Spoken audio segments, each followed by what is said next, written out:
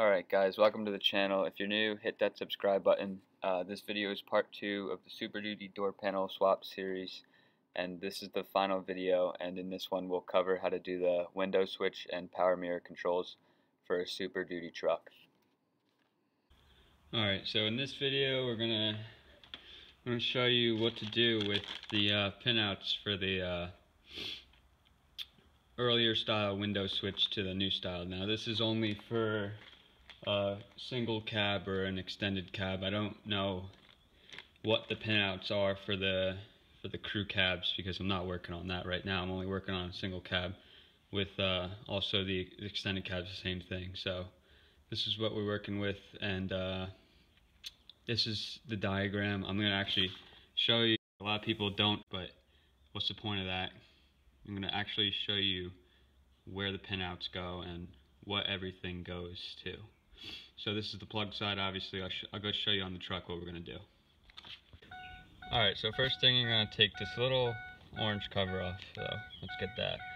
Alright, so what you're going to want to do is take a tool like this. You get it on eBay, Amazon, $5.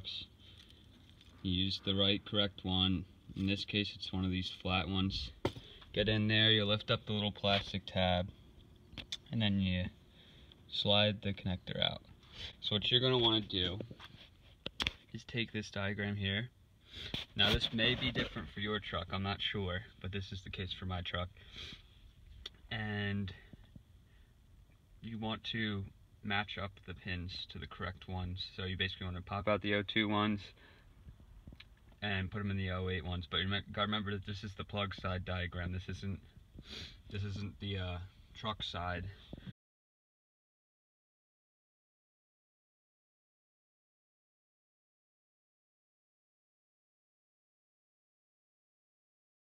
This side right here.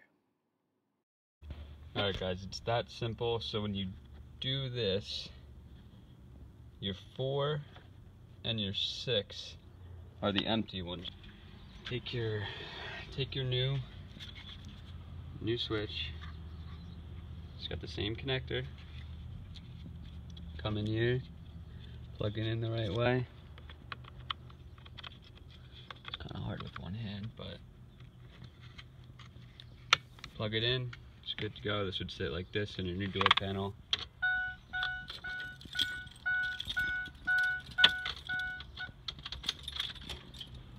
Watch this.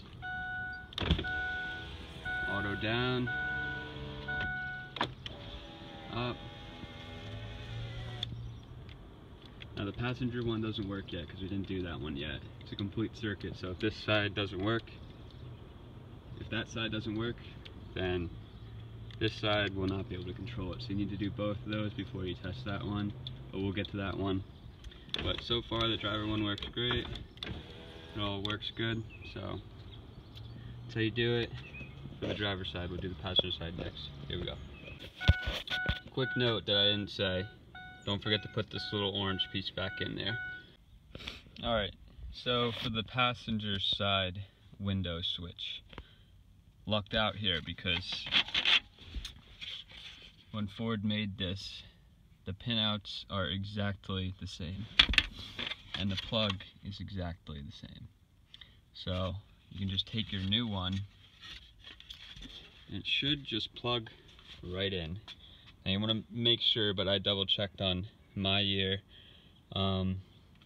that it's the same, and just want to double check because you don't want to fry anything or wires or blown fuses trying to figure this thing out. Just double check yourself, but for my case it plugs right in. Okay, here's the test. Window goes down, window goes up. We'll check the driver's side. Important tip, make sure that they're both plugged in, because if one's plugged in, one's not, like I said before, they're not gonna work.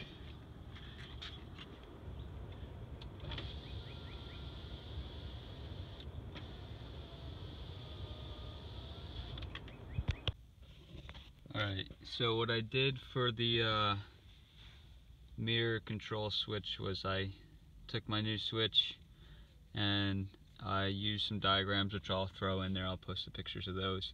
And I basically rerouted and repinned the wires, but I took had the new style connector from a donor truck, so I took that connector and I soldered it to the old harness, and then I went from there and I repinned it accordingly to the diagram, and then I got it to work.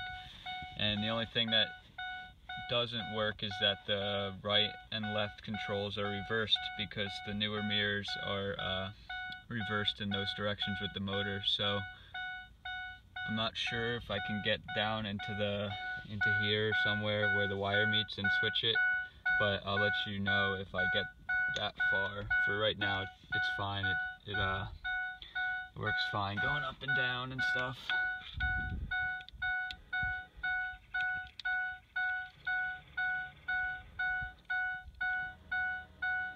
See, that's reversed and this one is reversed.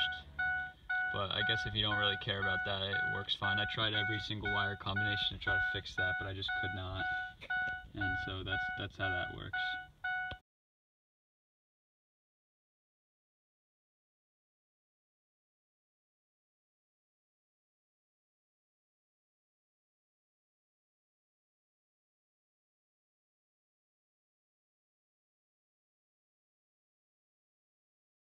Alright, you'll notice that on the new style diagram for the pins, there's an option for the power folding mirrors, but mine does not have that, so I just left that pin completely empty and didn't hook anything up to it.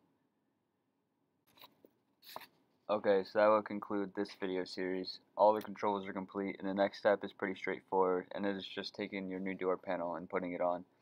Some slight modification around the door handle may be necessary, but in my case, I'm just throwing on 2008 doors, so I won't need to be doing that modification. And that should pretty much wrap up the door panel swap.